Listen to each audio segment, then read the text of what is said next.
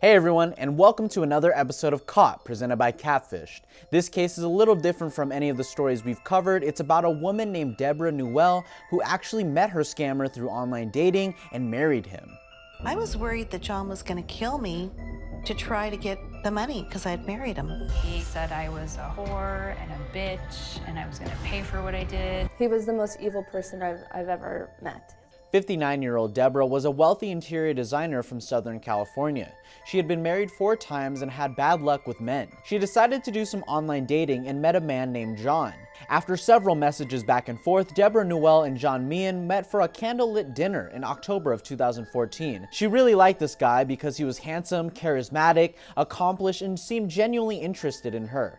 After 4 failed marriages, she felt that she had found the one. He was the man of her dreams, she said. John made himself out to be a very successful man, claiming that he was a doctor and saved many lives while serving in Iraq. Deborah's daughters were against their mother's relationship with John, as he appeared to be a gold digger and was rude to them. This raised their concerns about his intentions, especially when the couple got married just after 2 months of meeting. John and Deborah moved into a beautiful home in Balboa Island right off of the beach. She paid for everything for John, and he didn't even own a car. And so he was driving one of my cars. But he told me his car, when he was in Iraq, his things got stolen.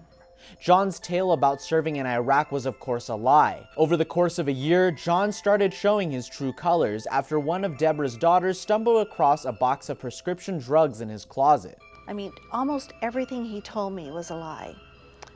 He told me he was an anesthesiologist. He was not an anesthesiologist. He said he had 1 sister and she was dead.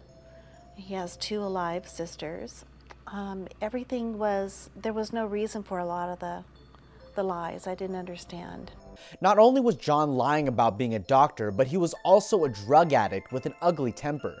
She later found out that he just got out of jail 2 days before they met and had a long history of conning, manipulation, and abusing women. She moved out, and in April 2016, she ended the marriage. She also went into hiding, afraid that John would hurt her and her daughters. In June 2016, John stole Deborah's car and tried to burn it. He got into my car, started it, and set it on fire. At the point I realized I'm his latest victim. 2 months later, he attacked Deborah's youngest daughter, Tara, with a knife outside of her apartment building.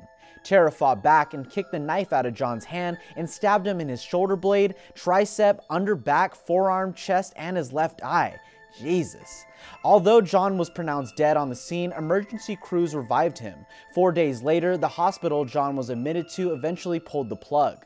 Tara now suffers from PTSD and anxiety, and hopefully the family doesn't have to endure these tragic events ever again. What do you think, though, when people, hear your story and think, well, how did you let this happen? I tell them, you weren't in my shoes. Thanks for watching, but that's all we have for today. For more in-depth details on this case, please feel free to check out the blog, linked in the description down below. For teasers on new episodes, be sure to follow us on our other social media pages. Hit that notification bell and subscribe button to be notified when the next episode of Caught, presented by Catfish, goes live.